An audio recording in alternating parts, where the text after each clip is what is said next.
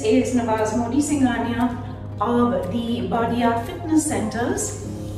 So, as lockdown slowly opens up in various states and our fitness centers, our gymnasiums, etc. are given permission to very carefully open up with very strict safety protocol and management in order, I still want to talk to some of us who may not find a fitness center very conducive. Perhaps you're a senior citizen, perhaps you're pregnant, perhaps you have comorbidities, and you realize that it's safer to just be indoors and work out at home. So if you're running out of options, I have tons, in fact more than a fitness center does, for you right here at home, and I want to go through some of those with you using just household items, things you will find in your closet, things you will find in your home or in your kitchen. So let's get going. Begin by doing 2 sets of each exercise of maybe about 8 to 12 counts per set, depending on how you're feeling. Beginner 8, intermediate 10, and then you can progress as you feel you've adapted. And you always exhale on the effort. Remember that. Exhale on the most difficult part of the exercise, inhale on the easier part. Some exercises don't have a more or less difficult part. It's all kind of even, which is when it's important to make sure that you continue breathing normally and you do not hold your breath at any point in time. The muscles, the lungs, etc. need that oxygen supply to be able to work well, work continuously. First is the kettlebell workout. But of course we don't have a kettlebell at home, so what are we going to do? We're going to use bottles of water. Small, medium, large, depending on which one you'd like to take on weight-wise. And if it's sealed, all the better for you, so you don't end up taking a shower somewhere in between. Okay, full body exercises. The 2-arm swing. Starting with your legs apart, knees bent out here. Hold your imaginary kettlebell in front of you and breathe out as you lift up, about eye level or higher. Breathe in and lower. The second exercise is around the world and also around the legs. So, as the exercise suggests, legs are bent out here. You just swing the bottle around you. Keep the arms a little bit away from the body. And you can go the other way as well. Around the legs is the same thing, just down lower. Bent out here and around your legs, so no surprise. The figure 8, while we're down here, is as if you're drawing the number 8 between your legs. And you're going both ways. So let's see how that works. Right, and the other way too.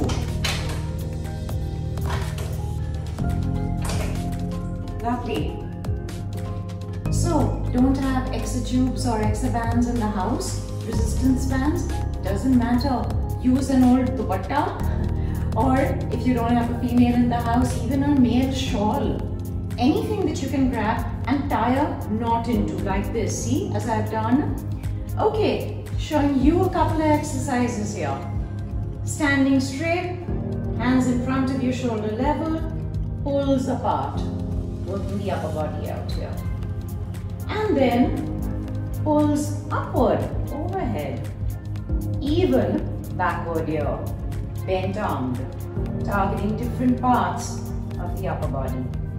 Use the band for abdominal and lower body too. In fact, great combination work. Let's see how we can do this. So, seated with your band or your dupatta, should I say, on your ankles this way, legs up, back rounded, core tight, allow the back to sink a little bit, lower, recline, pull the legs wide apart while the arms are extended here. Even this frozen position does a lot for all ab muscles and the full lower body, especially the abductors, the outer thighs, the gluteals, the buttocks, the quads, the hamstrings.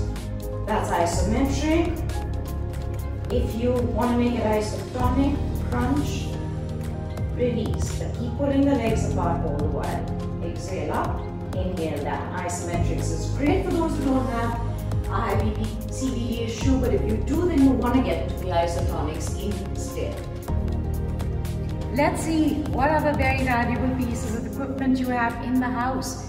Hey, how about a wall? Do you have a wall? Of course we do.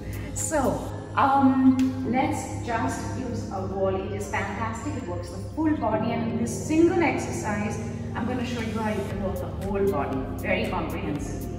So stand against a wall, legs are apart, even wider, and far away from the wall. So step further away, but keep your back fully plastered against the wall out here. Now, as you sit down into a squat position, watch that your knees are properly aligned with your toes. If you have a knee problem, you'll stay a little higher, but if you don't, you'll squat all the way down so that your thighs are parallel to the floor out here. Hands are up in position out here to start pushing inward. Back rounds over so that the middle back pushes against this wall. There's no gap between your middle back and the wall therefore. And in this position, as you push with the hands involving the upper body, the abs are anyway contracted, and so are the legs because of the position that you're holding. To increase the intensity of work, one heel at a time off the floor. Lift, change, keep going, alternate the heels, try to keep the hips more or less in place. Keep breathing normally throughout the exercise, careful not to hold your breath. Super. So, do you have a towel at home? Of course you do. Okay, so get a towel in order. Make it into a comprehensive size which is comfortable for you to hold on if you want to fold it up, etc. Working the abdominals to begin with. Sit down, legs wide apart, knees bent at 90 degrees, back rounded, recline yourself a bit out here, core tight, and we're getting into the rainbow. Holding the towel out here, rainbow it, back, and forth. This gets harder. Exhale here, inhale here. Fabulous. The next exercise works the lower body. Lying down, you're going to lift the hips up slightly off the floor, just a wee bit, maybe an inch or so, and then start sliding the legs straight out. Keep the hips more or less in place. Exhale as you slide out, inhale, slide back in. Fabulous, especially for the hamstrings, back of the thighs, and the glutes or the butt. Extend, bend. And the third exercise out here is done in the prone position. As in, you turn over, get into the up position of the push-up, toes on your towel, hands under your shoulders, elbows slightly soft or tight. Pike the hips up as high as you can. You're on your toes. And back down, push-up position. Exhale, pike. Inhale, push-up position. Super. So, got kids in the house? You probably do, in which case you definitely have a kid's ball at home. Fabulous piece of exercise equipment at this point in time. So let's start with hand-eye coordination and with quickening our reflexes. Just use the ball against any wall at home. Here you go. Just the center, up, down, sideways, long shot, short shot, etc. You can get a whole lot in. Got elders in the family that need help with coordination, balance, all sorts of control. Hey, here's some of the great exercise for them. So, you want to get the ball between your legs, seated, and just squeeze it in. Exhale as you squeeze it in. Hold it for a few moments, and it's a half release, not a full release. Works on the muscles of the lower body, particularly the ones that are important for balance and control. Every piece of furniture in your house is a fabulous piece of exercise equipment. A simple chair. Let's see what you can do with it. So, the triceps are a common problem area. Ugly triceps are often known as bye-bye arms. They flap away in the wind. So you don't want that happening. And prevention is always better than cure. So watch. At the edge of your chair out here, your hands on the edge of the chair, either side of your hip. You're off the chair. Bend your 90 degrees on the elbow. Inhale as you're down, exhale as you come up without locking the elbows back. Breathe in and out as you come up. So the more bent your legs are, the easier it becomes. The straighter and straighter the legs are, the harder it becomes. Next exercise is the abdominals. Sitting on the edge of the chair entirely, round over, start leaning back, but don't let the back touch the back of the chair. Keep the abs nice and tight, spine fully rounded. Get into tiny crunches here. As you involve the legs, either one at a time, or then even both together, up and down. You'll find that you work the lower abdominal muscle that way. To involve the waist, twist over to one side, legs on the other side, crunch in this position. Exhale up, leg up, you up, inhale down. And then of course swish sides, swish legs, twisting over the other way as well. Moving into lower body work, you need the legs of the chair. So, sitting down on the floor against the legs of your chair out here, legs bent at about a 90-degree angle, feet straight, no rolling at the ankle.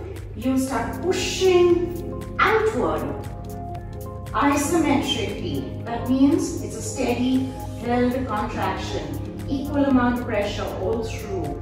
If you have a high BP or a CVD issue, however, you will get into isotonics, which is pulsed. You don't hold it statically all the while, but you push and you part release. Exhale as you push, inhale as you part release. Working the whole outer thigh, part, hamstring, quad region, and then even, hey wait, inner thighs, look at your feet. They flip around now, hugging the outer legs. Your feet on the outer side of the chair legs. And now you start pushing inward instead of outward. Again, isometrically, frozen, or then isotonically, pulsed, as we spoke earlier. We're leaning back here on the floor to make sure that our back remains safe all through.